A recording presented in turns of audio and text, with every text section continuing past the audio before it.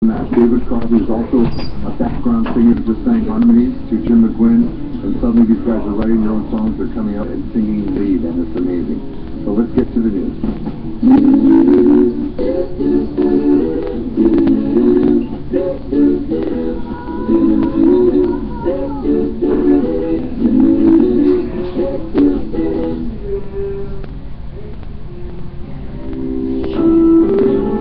This is CBC News. I'm Ted Poppy. We're just 2 days away from a moment that could be a turning point for Canada. Many believe the residential schools were part of an attempt to white out Aboriginal culture. It's reported now that at least 6,000 children died in 100 or so years the schools were in operation. In Ottawa, there's been a march today to mark the end of the Commission's work.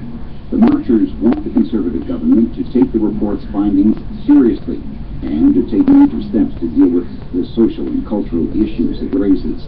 The CBC's Rob Rice has more from the site of the march. This march kicks off the closing event for the Truth and Reconciliation Commission of Canada.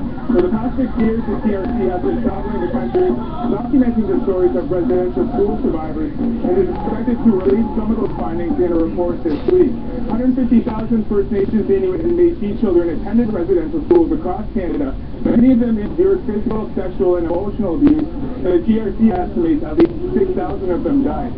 People here wanted to make sure they were part of this event to honor those children who went, and to make sure that Canadians understand that part of history to reconcile with Indigenous and non-Indigenous people going forward. Egypt, right? CBC News, Gatineau. A rocket attack on the school in Afghanistan has killed a teacher and 2 students. It happened in Logar, in the east of the country. 4 others were injured. No one has yet claimed responsibility. Violence has intensified with the withdrawal of foreign troops, and it's taking a higher toll among civilians.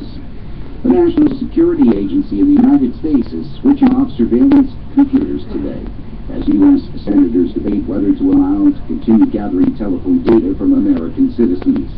Senators have been called in for a rare Sunday session before key surveillance laws expire at midnight local time. Gary Donahue has more from Washington. The National Security Agency say it takes a period of time to run these things down, and if they were running after midnight US time, then it would be behaving illegally. They say there's a 4-hour window in which they could sort of restart the service, and there'd be no gap in the collection of data if senators manage to come to an agreement within 3 or 4 hours. But the most likely outcome seems to be that there will be a gap of 2 or 3 days. Even if they get to a compromise, it won't practically get agreed until Wednesday. That is the BBC's Gary O'Donoghue in Washington. Australia is pushing for greater access to Canada's wine market as part of the ongoing Trans-Pacific trade talks. An internal government memo obtained by the Canadian press says Australia is pointing to lower trade barriers won by the European Union in its proposed deal with Canada. The memo suggests Canada is pushing back because it doesn't want a repeat of the concessions in the Pacific trade talks, which include 12 countries from Asia, the U.S., Mexico, Canada, and Australia.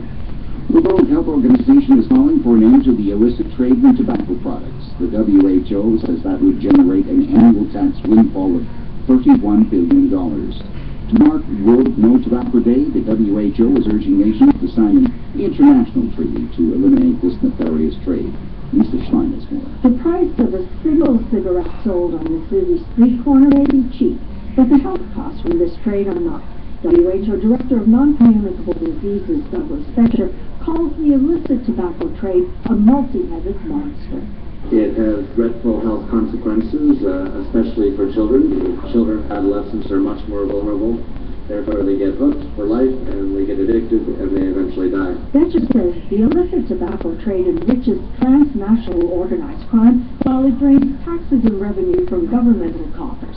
He says the tobacco industry publicly supports action against this practice, but internal industry documents released as a result of court cases show the industry has actively fostered the illicit trade globally. WHO estimates 1 person dies from tobacco-linked disease every 6 seconds.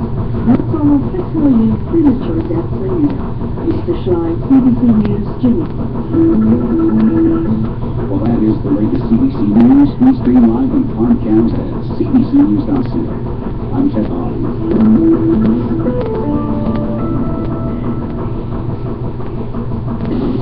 Musical milestone on CBC CBC Radio 2. More than 30 years after his death, Bob Marley is still remembered for his music and courage. 2 days after being shot by gunmen, Marley fearlessly played an open-air concert in front of 80,000 people. He said, "The people who are trying to make this world worse aren't taking a day off. How can I?" Musical milestone on CBC Radio 2. There are lots of top 20 lists on the internet, from tattoo disasters to the cutest cats playing piano.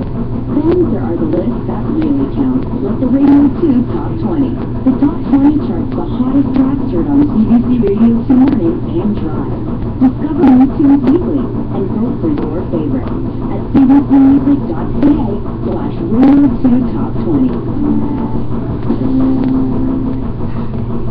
Are you hi-fi curious? Are you sick of saccharine serenades or put off by auto-tuned audibles? CBC Radio 2's The Signal with Lori Brown is here to help with our patented one-set program now you can explore the latest tracks from electronic to art pop and expand your musical horizons. The Signal with Lori Brown, Monday to Friday at 10 p.m., 10:30 in Newfoundland, and Saturday at 10 p.m., 11 Atlantic, 11:30 in Newfoundland on CBC Radio 2.